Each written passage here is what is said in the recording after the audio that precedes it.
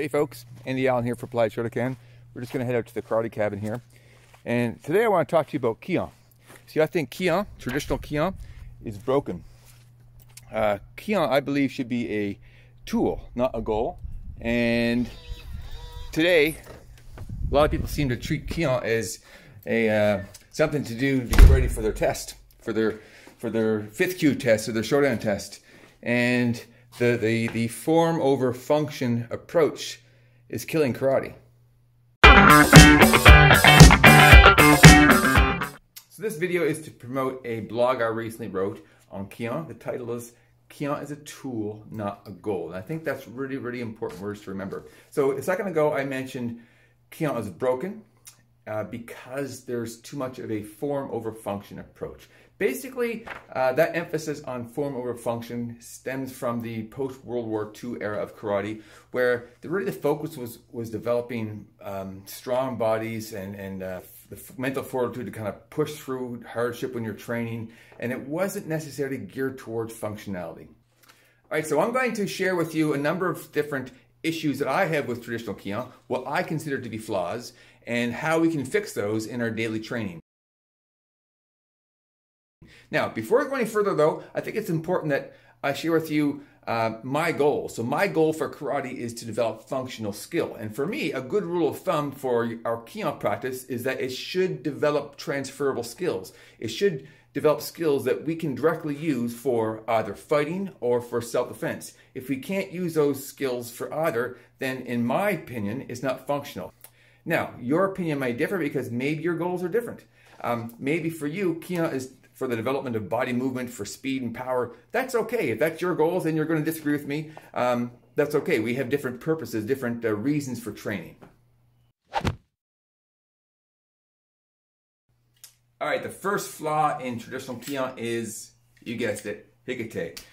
Now, at the risk of launching another Hikite debate, there's so much wrong with it. So Hikite means pulling hand. It means you are pulling something to your body. I can be pulling a limb, I can grab someone's collar, I can grab their hair, pull them in, so I can punch them, grab them, whatever. Hikite, pulling hand, is pulling something. Pulling your hand to your hip does not generate more power in your punch.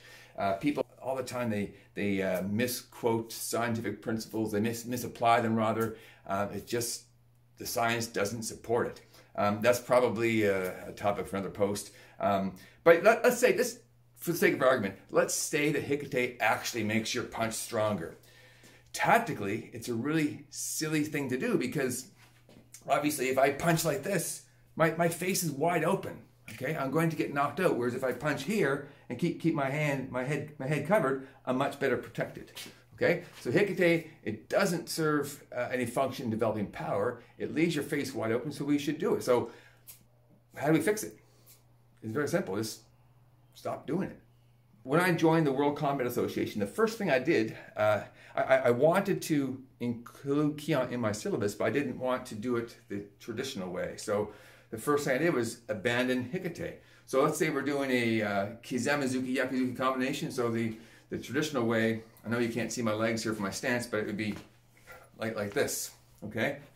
We pull our hand back, we pull our hand back. So instead, I had my students go 1, 2. So it's 1, okay? Our dead hand is here by our head. It's a guard, and then 2, right? It's much more functional, and we're developing good habits. We're not developing bad habits. Bad habit, pull your hand to your hip. I am walking proof of that. For years and years and years, I kept punching like this because I did so much in Kihon and in my kata. And so when I'm fighting in tournaments and whatnot, I pull my hand back, my face is wide open. You can probably get away with that in a point competition, but in a real scenario where someone's trying to actually make impact your head and take your head off, it's just not a good idea. Hikite, let's just stop doing it. All right, number 2 flaw in traditional Kihon is keep the heel down at all costs. Now, sometimes you want to have the heel down and sometimes you don't want to have the heel down. It depends what you're doing. From a striking perspective, if we want to generate the maximum amount of impulse into a target, we need to move our mass into the target. If we keep our heel down, let's look at our Yakuzuki. right? So maybe you're practicing your Kihon, you start from a Gidan-brai, and you do this with your Hikite and everything, okay? And as soon as you see someone doing this, the instructor's saying, heel down, heel down. And usually the reason he will give for keeping your heel down is for increased stability.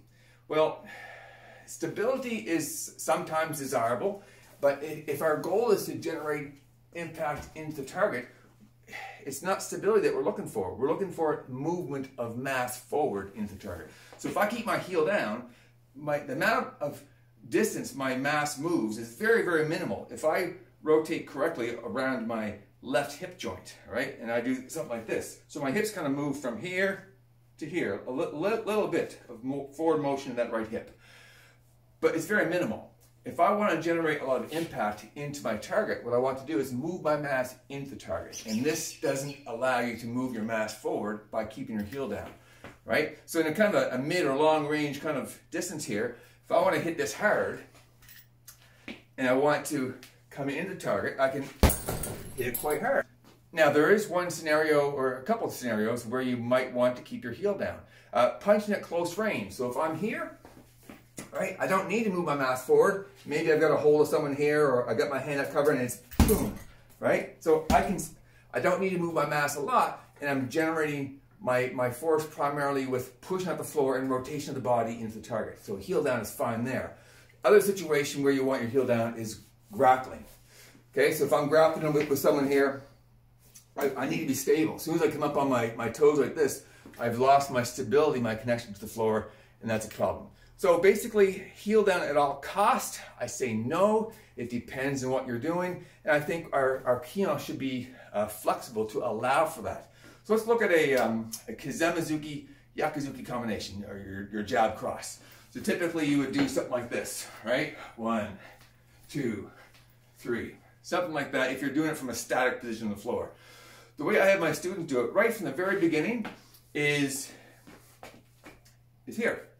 So we're going to use some footwork, which I'll talk about later on, but we're moving our mass forward. It's 1, 2, 1, 2, 1, 2, and the heel is allowed to raise up. Flaw number 3 in traditional Kihon would be posture. Now, before I go any further, let me remind you of my goal for functional Kihon is to develop skills that are transferable to fighting or for self-defense, okay? Said no boxing coach ever, keep your chin up. It just doesn't happen, because keeping your chin up is just asking to get knocked out, whether you're in Muay Thai or boxing or full contact karate fight. You don't want to keep your chin up. So when we do hours and hours and hours and hours of Kihon, and you are conditioning yourself, developing bad habits to keep your chin up, right? Up like this with a straight spine, this is the correct posture for doing traditional Kihon. But we're training bad habits. We're training ourselves to put ourselves in a position where we are vulnerable. So what I suggest is to allow ourselves to tuck the chin a little bit, raise the shoulders a little bit while we are doing our Kihon. So again, if I look at that same white belt combination that I have in my curriculum, that Kizamizuki Yakuzuki, instead of with this erect posture, I want to see my students a little bit forward, okay? Shoulders can come up a little bit, right? Chin tucked a little bit, right? From here, and we don't, by the way, I don't teach my Kihon from a down block, a Gidan-brai. It's all done from a free stance here. And that Kizamizuki Yakuzuki looks like 1, 2. So the chin is tucked down a little bit. 1, 2. The guard's held high, no Hikite. 1, 2. The heel can come up. 1, 2. Right? As opposed to this. Right? It's just not a good habit. Now you might be saying, but that's for beginners. When you're a black belt, you learn how to move and protect yourself. Well, I don't know. I've seen lots and lots of black belts that they keep their chin up. When I get students training with me that have come from other clubs, and we're doing pad work or doing some sparring or something, their chins are way up. It doesn't matter if they're a 7th Q or a 2nd Dan. The habits have been ingrained. They keep their chin up. They pull their Hikite back. They keep their heel on the floor. There's so many bad habits that develop. All right, flaw number 4, and this is in particular true of Shotokan Kihon, long fixed stances. Now remember, my mantra is Kihon is a tool, not a goal. It should be a tool that we use as a piece of our training to develop transferable skills for fighting and for self-defense, whatever your focus is. Now, I'm not saying that we should never train long stances. Long stances can have some function. You can use a long stance to kind of wedge behind someone's leg and break their balance for throws and takedowns. They are of use. But I don't think that training in long stances all the time, in particular long fixed stances, and by fixed I mean not moving, okay? I think that's problematic.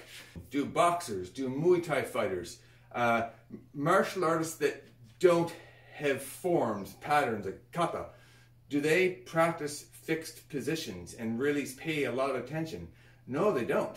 They're focused on boom, boom, and they're kind of pivoting offline and so on, but they're not looking at the static position with a stiff back leg in a front stance and their toe at particular angles. They are 100% looking at efficiency of movement for the purpose of getting angles and smashing their opponent. They're not worried about looking good necessarily. Stances aren't something that we're supposed to obsess over, but that is very much the case in a lot of karate seminars I've been to over the year, the 3K variety. For example, let's say you're doing Zenku Tsudashi, the instructor comes along and wants you to move your knee from here to here, or your back foot from here to here. It doesn't really matter.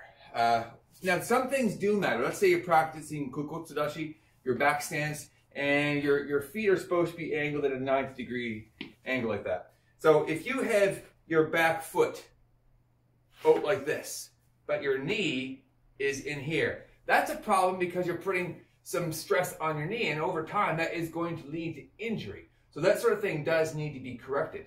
Now, if you have poor ankle flexibility and you just can't have your back foot at 90 degrees from your front foot, then that's not something we should obsess over. So allow it to move over, so long as that knee doesn't collapse in, then it's all good. Or maybe the person should kind of have a higher stance than what is optimal.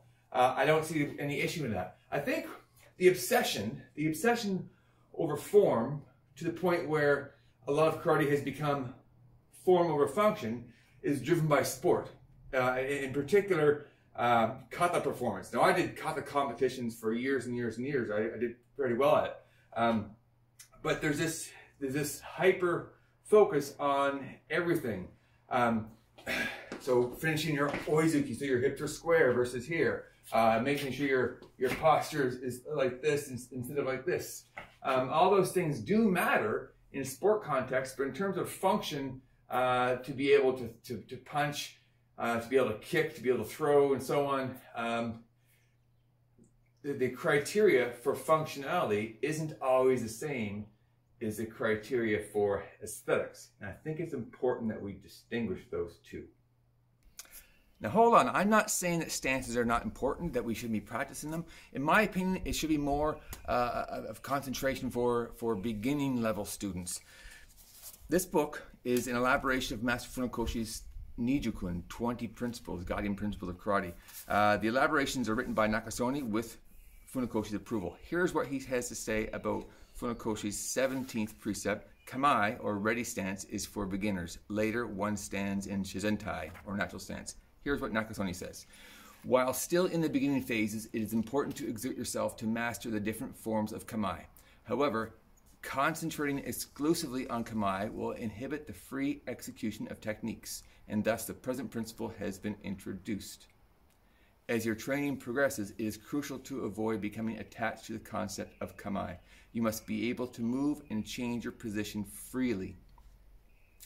He also quotes some unknown sources on the same concept. Do not become distracted by over-concern with whether the physical form of your kamae is good or bad. That's huge. Let me show you an example of what I'm talking about. So, in a kind of a fighting context, not self-defense, so this would be, it could be for a karate match, it could be for an MMA match. Moving away from fixed stances and like I said earlier, moving through those stances or through those positions. So at the beginning level, you might teach someone from this kind of ready position to step offline in a koko tsudashi, a back stance, and kick with their front leg, moashigeri like this. Okay? And there might be some hand techniques accompanied with that. Right? You're doing like a Gedan Shuto, Moashi, and Yakizuki. So very soon, in my opinion, we should be teaching students to break away from this kind of stop motion and instead move through that position. So the purpose of your back stance is to have your weight on your back leg. So in a fighting context, I might look something like this. So I'm sparring with my opponent and I want to shift offline. He's advancing towards me. I don't want to be in here anymore. I want to be off his line of fire. So from here, and the footwork might vary depending on the range and distance. Okay, so there may or may not be a little shuffle with the back foot, but here I'm offline.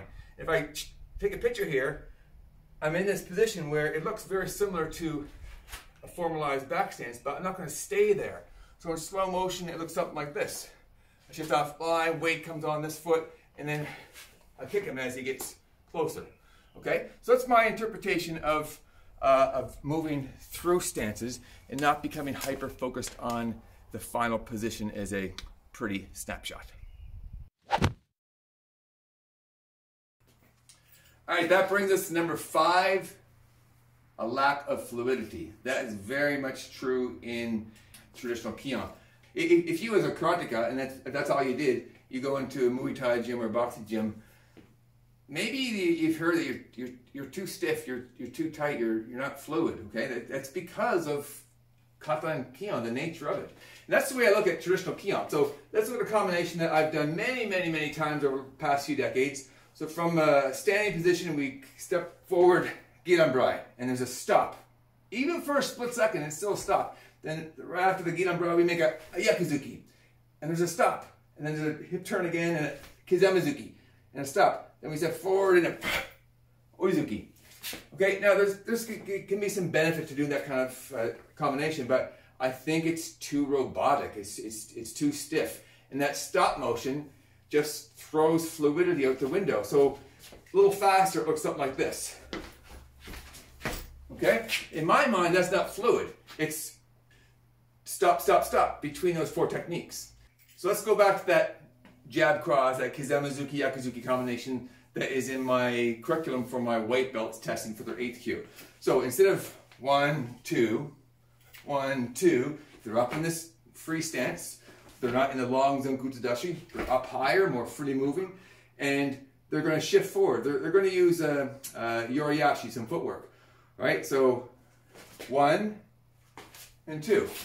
So it looks like this: 1, 2, 1, 2, 1, 2. We're freely moving. We're not stuck in that stance, and we're not doing the stop motion. It's not 1 and 2. Okay, it's all connected and more fluid. 1, 2. All right, flaw number 6 of 7. Kihon is too linear, and this I think stems from the effects of sport on karate. In point fighting, which is that is non-contact or maybe a kind of a tag, it's hard to score with a hook punch. So if you can't score with a hook punch, you're not going to train a hook punch if your goal is to be a good sport competitor, right? So those circular techniques have kind of fallen by the wayside in karate, and it has been straightened because it's easy to, or easier to score with straight punches. There are some exceptions, the Haito, okay? But it's a little more easy to control the Haitochi than it is the hook punch. And for some reason, the judges like it better. So Kagezuki, or hook punch, is in karate. You see it in kata. You see it in, there's a textbook I bought years ago, Master Okazaki, textbook of modern karate. He has Kagezuki in there. But it's never taught. The only punches I ever learned in 3 decades in traditional karate dojos that I trained in were straight punches. And I had to kind of teach myself how to do hook punch. But it's there, it's part of karate. So, easy fix, let's start training for it. So in my curriculum for my students testing for their orange belt and up, that's when we introduce the hook punch. So one of the combinations I do, the yellow belts have to do a jab, cross, and hook, right? 1, 2, 3. The whole time, there's no hikite, it's not 1, 2, that's just ridiculous. They have to keep their guard up. So we're incorporating all these principles I've talked about already. Movement, abandoning the long stances, allowing the heel to come up, and it's a different kind of footwork. So when you do the hook punch, right, your front heel needs to come up, right? And I've seen many high-ranking black belts. A fourth dan comes in my dojo and we're doing some pad work. It's boom, boom, hook, and they're doing this. Right, the heel stays on the ground because it's a foreign movement they've never done before. So karate, and remember, my experience is Shotokan. If you've done Weichiru, your experience has been completely different. But Shotokan is very linear, and I think we need to start incorporating some circular techniques. All right, last but not least, number seven flaw of traditional Kihon is lack of context. This is huge. Remember, my goal for functional Kihon is to develop skills that can be transferred directly into fighting self-defense. So when we see this kind of combination, and this is really common in Shotokan. So you step forward with a Shotokan, there's that stop motion again. You kind of keep this leg bent. You get a Mayashi Maegiri with your front leg, and as you land, you stay in this back stance and do a nukite. So that's one of the combinations I had to do for my knee dan back in '94. All right, 1, 2, and 3. If you're really imaginative, you could probably find some kind of application to that. But I can guarantee the high-ranking instructors that would teach this sort of thing as part of the syllabus of a big organization, there's no thought put into that in terms of how can we effectively apply that. And if there was an application, it would probably look something like someone attacks you with an oizuki, you step back and block. They conveniently stand there and hold their arm out while we kick with a front kick with their front leg, and then again they stay there for us while we throw a nukite out. It just doesn't make any sense from a combat perspective, so why do we do it? And again, the argument that you'll hear over and over and over is it's just for the development of body movement. Well, again, let's go back to my goal.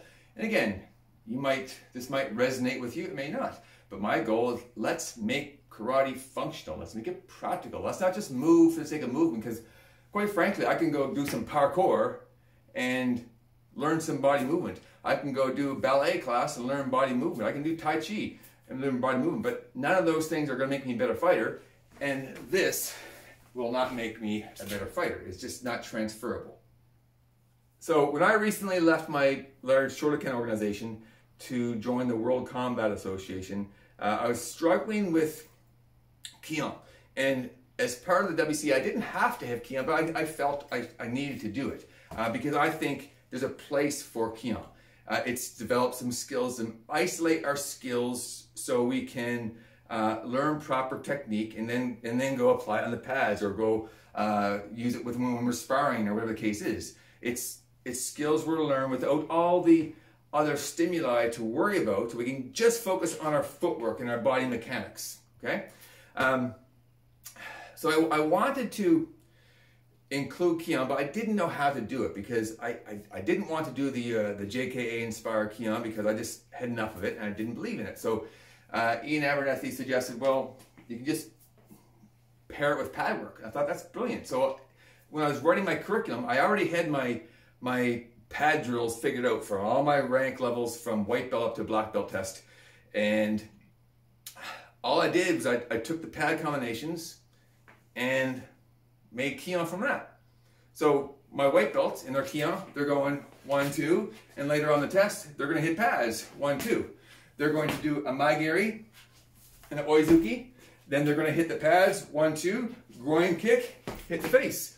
They're going to do a lot of different things, and so that was my way, with Ian's help, of making my Kihon functional. It was for the purpose of developing body movement but body movement that was functional.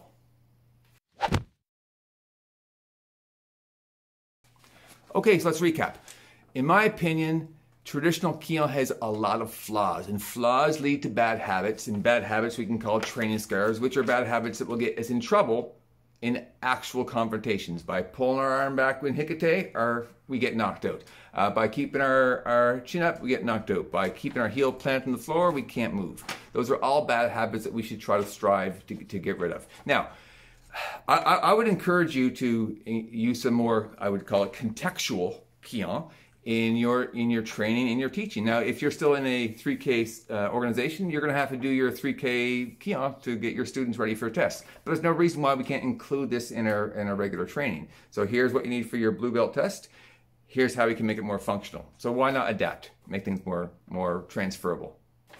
Now, some people might say, they may argue that, well, the traditional Kihon is good for developing speed and explosiveness. And you know what? I will not deny that. I know for a fact that all the hours I put on the dojo floor with my sensei imploring me to go faster, explode, push off the heel, all those things, yeah, it made my body motions explosive. But along the way, I developed a lot of bad habits, and I had to unlearn those habits as a high-ranking black belt in order to become more functional outside of a competitive context. Anyway, I'm sure I gave you lots to think about. You might, a lot of that may have resonated with you. Maybe you agree with part of it, maybe a little bit. That's okay. Let me know what you think in the comments below. I'm Andy Allen for Applied Shotokan. Thanks for watching.